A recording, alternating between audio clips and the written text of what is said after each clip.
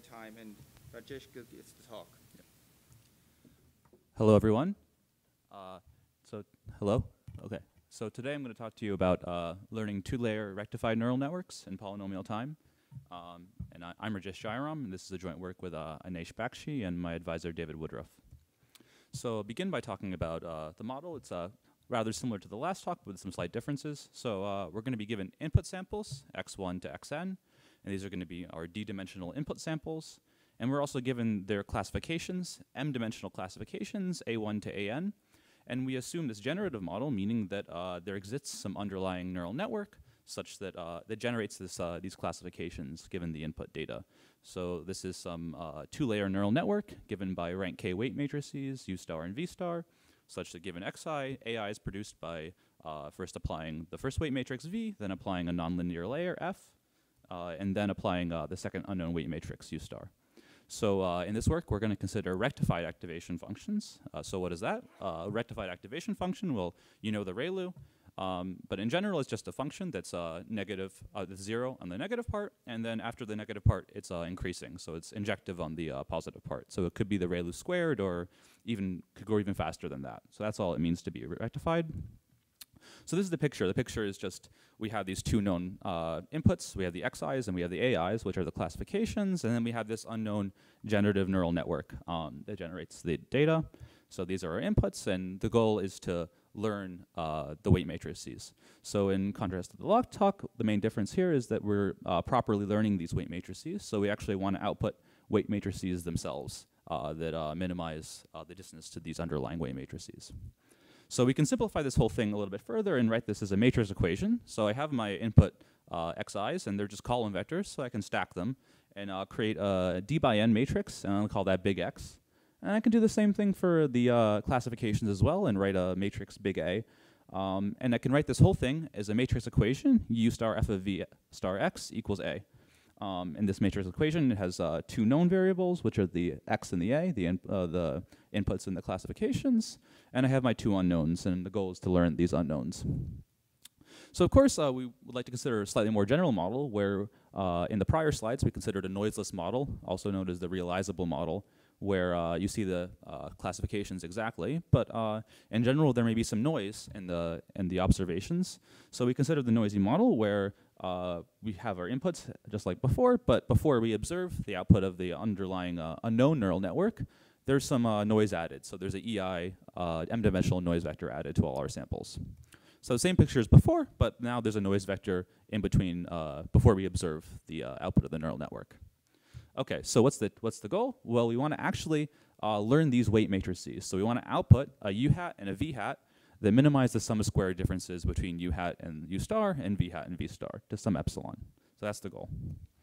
So I'll begin by talking about worst case scenario, where we have absolutely no assumption on the input at all. X can be anything, and this is not going to be very surprising at all, but the problem is NP-hard, although it actually wasn't known to be NP-hard before for ReLU networks in this context. And until recently, and then there's a concurrent work which also proved the same result for ReLU networks. And this is hard even for constant k, which means a constant number of hidden neurons. But importantly, in this setting, the hard instance in this case is a v star that actually has deficient rank. It's not full rank.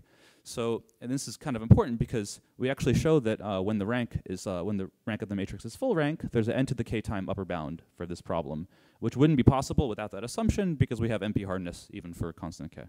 But that's not super interesting because n to the k is not very desirable. K is the number of hidden units. We'd like to be polynomial. So we're going to make some distributional relaxations to make the problem tractable. So we're going to assume that our problem, the input comes from a Gaussian distribution. So our xi's are drawn from a Gaussian distribution independently with some unknown covariance matrix. And actually, as I'll talk about in a moment, there's some concurrent work by Ge et al. That I'll mention that considers the same model with symmetric distributions. And so combining our results with those results, we're able to handle these mean zero symmetric distributions as well. And finally, for the noisy case, we need some assumptions on what our noise satisfies. So we're just going to assume that a noise is mean zero and sub-Gaussian. And it needs to be independent of the input. So those are the assumptions. And so there's a, as you guys know, there's a lot of work on this topic, especially for these generative models and also different classes of noise and different assumptions. So I'll talk about some of the most closely related works. So as you just saw, Gull and Clivens have done quite a bit of work on this, and they're able to now improperly learn two nonlinear layer neural networks. And there's also the concurrent work that I mentioned of Ge et al. That considers the noisy model, the same noisy model as this result, and is able to obtain approximate recovery for symmetric distributions and ReLU neural networks. And these two results were the first results for polynomial time algorithms in the approximate case. And there's also quite a few results for understanding the convergence of stochastic gradient descent in this model, which using different techniques than this work. Okay, so I'm going to state the main results of this work now. And so perhaps one of the most interesting results is in the noiseless case, we're able to obtain exact recovery of the underlying weight matrices, U star, V star, in strongly polynomial time. So what I mean by that is that the runtime is polynomial in the number of bits in the input. And we have Gaussian input, but we can assume that it's truncated to some poly n precision. And this holds for all rectified activation functions, but they need to grow. There's some limit on the growth. They can't grow faster than e to the x squared. But I mean, mainly we care about the ReLU anyway. So this is fine. And again, we can extend this to symmetric distributions using some recent results. And so for the noisy case, we're able to obtain our desired goal, which was to output these approximations, U hat, V hat, that minimize the sum of squared errors between the true V star and V hat and the true U star and U hat, and up to epsilon. And so we're polynomial in all relevant parameters, n, m, d, and k, and 1 over epsilon. And again, this applies to the noise class where you have mean zero sub-Gaussian noise. We also get symmetric distributions as before, and we handle all rectified activation functions with the same assumption that they're not growing faster than e to the x squared in the positive part. Okay, so I want to talk a little bit about some of the contributions of this paper and the algorithmic ideas. I'm going to focus on the exact case because there's some different techniques in this case. So the first step is actually the same for both the cases, and it's to obtain an approximate solution, U hat and V hat. And in the noisy case, there's a number of more techniques that are needed, but the high-level idea is that you're going to apply some techniques, some continuous optimization, primarily tensor decomposition, to obtain these approximate solutions. I'm not going to talk too much about that, but see me in my poster session if you'd like to learn more.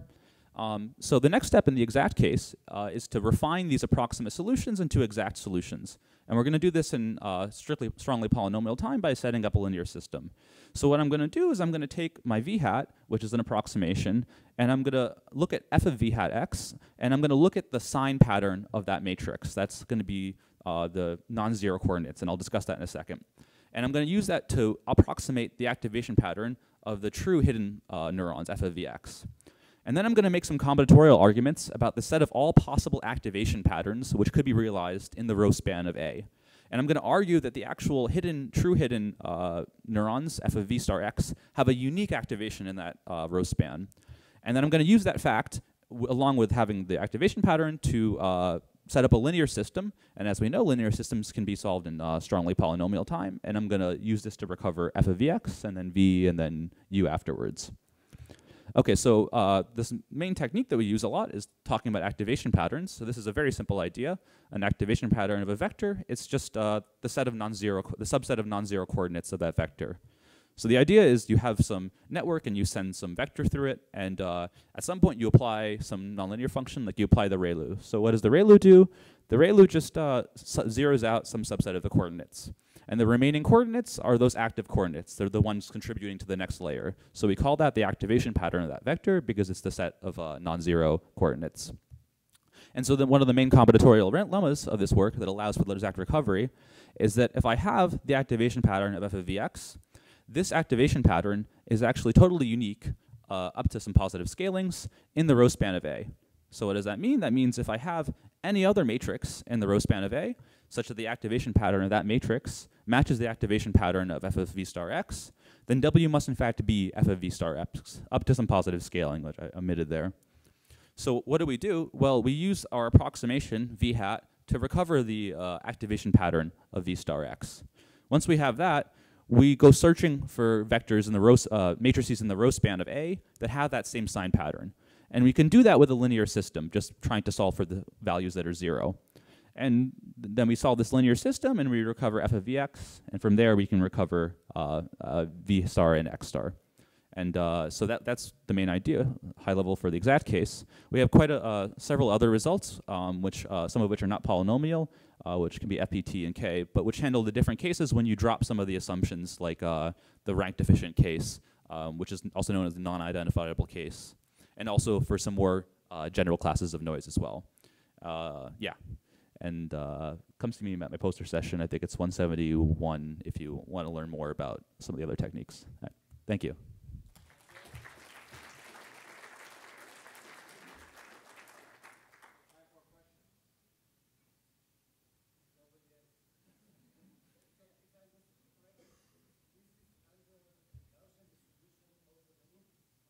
Yeah.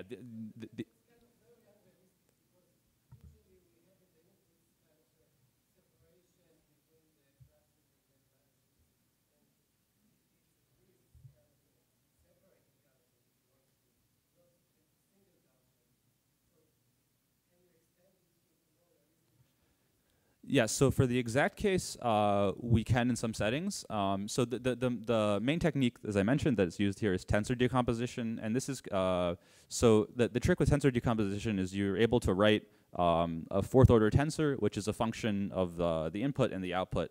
And this crucially, and you can write this down, but the thing is, to compute the expectation in general, it's unknown what the closed form is. And so there's a trick like this generalized Stein's lemma that says that if you know it's from a Gaussian distribution, you can actually write this down. If someone was able to work out how to write down what this tensor is for other distributions, then we'd be able to solve the noisy case for more general distributions. But otherwise, it's kind of tricky.